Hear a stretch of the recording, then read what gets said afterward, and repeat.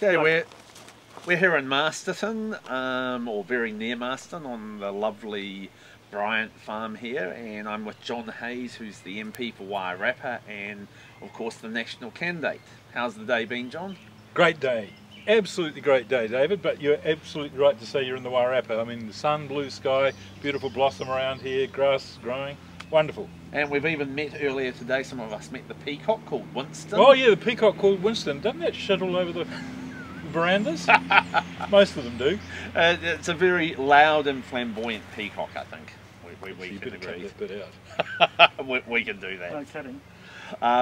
Now, John, just thought we'd talk of politics for a wee bit. Sure. What do you think is the biggest issue for voters in the Wairarapa? Helen Clark.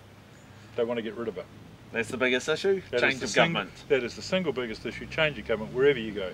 People are annoyed. They're annoyed about the smacking bill, they're annoyed about school buses being turned over, they're annoyed about country schools being closed, they're annoyed about country schools not being properly staffed, they're annoyed about Macora College, the government here in Masterton trying to close it down, they're annoyed about Trevor Mallard came over and promised $1.2 million for a cuisine school in Martinborough, gone to Wellington.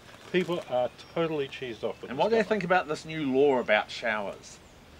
That hasn't had time to sink home yet, but I'm sure that they'll wet themselves when they hear about it.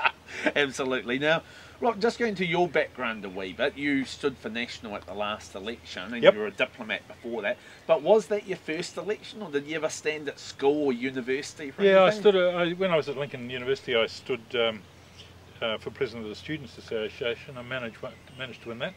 So I spent my last year there sort of trying to do my studies, but having a lot of fun in student politics, including with all those reprobates like Marion Hobbs and people you see around the place now. Now, most student politicians, they think are left-wing, so were you a bit left back then? No, I was absolutely to the right. I mean, we were actually supporting playing rugby with South Africa at Lincoln, while all the rest of the universities in New Zealand were opposing it. So I always had a good fight on my hands. So that sounds good. Now, let's look internationally. McCain or Obama? Obama, I think, but my head says Obama, my heart says McCain. Yeah, it's going to be interesting. A few weeks to go. Of course, it's good for National if it's Obama, for it's a vote for change.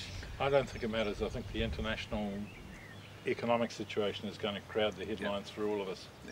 Now, last week you got your tax cuts from Labor. Have you worked out what you're going to do with them? Well, we got them yesterday, and for me it doesn't matter, but for most people here, they need the money to spend because all your food prices have gone to heck. There's no good public transport system here, so people have to pay high prices for fuel.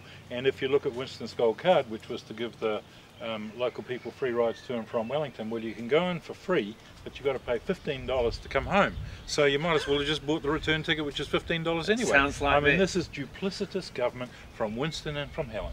Sounds like free 20 hours early childhood education. Yeah, well, tell me about that too. Yeah. Yes. Okay, now final question, a very important one for the future. Gough or Cunliffe? Shane Jones. Shane Jones, dark horse. Absolutely dark horse. I think both of those will go, and I think Shane will get in. Yeah. Okay, look, thanks very much for your time, John, and good luck with the campaign. Thank you very much. Good to be with you.